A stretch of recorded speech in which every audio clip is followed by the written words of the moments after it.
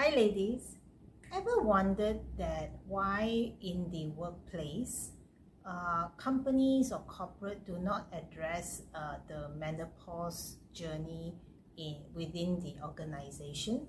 Don't you think that it is about time that they address these issues and that we are not brought to shame when we are going through this journey? It's beyond our control.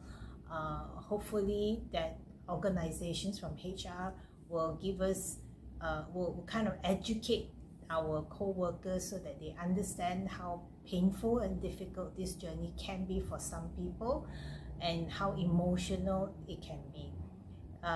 We talk about postpartum depression. What about menopausal depression, mood swings that can happen, and it is of no fault of ours? So don't you think that maybe it's time companies address this and educate our co-workers that we are going through this menopause and what is it like?